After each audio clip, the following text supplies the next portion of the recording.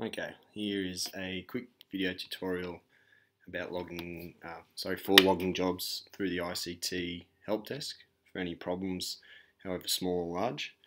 So just open whatever browser you're using, Chrome, Firefox, Internet Explorer, on the staff webpage, which is in About Us, Our Staff, St. Greg's staff page. You scroll down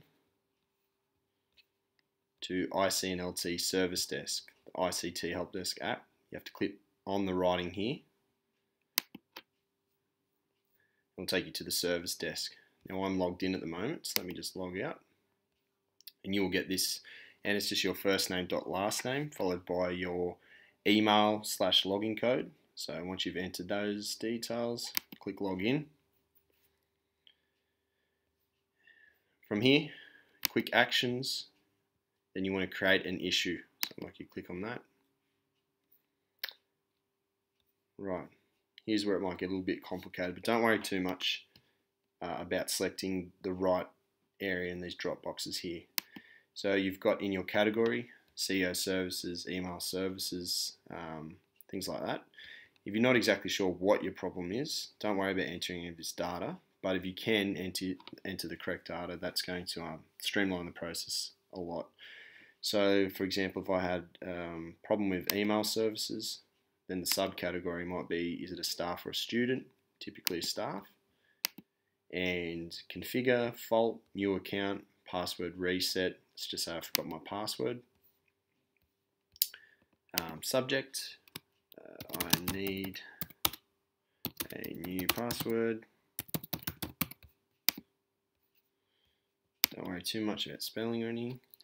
And your description of your problem might be that I have been absent from work for the last 6 months, say you're on maternity leave or something, and have forgotten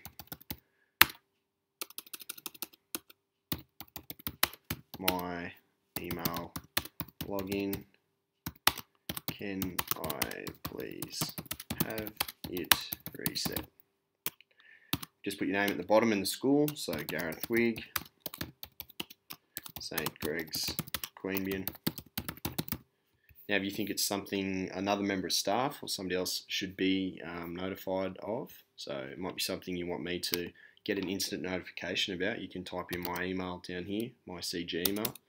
But then from there it's as simple as clicking add request. I'm not going to click add request here because I don't actually want to log this job. And then it'll take you to the page and it will just show something similar to this, just highlighted in slight yellow. But then from there, I can go into the